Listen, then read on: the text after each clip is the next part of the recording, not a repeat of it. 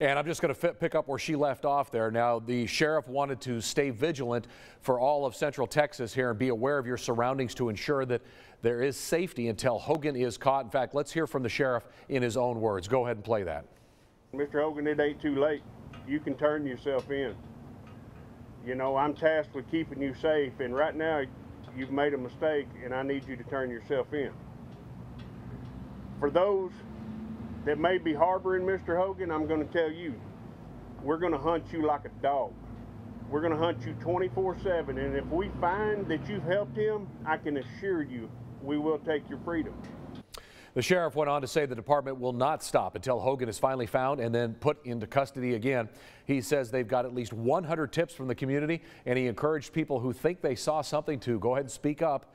Hogan says that Hogan was originally arrested for charges including theft of a firearm and assault on a family member. So far, they've had no luck with finding any leads on game cameras out there in the wilderness.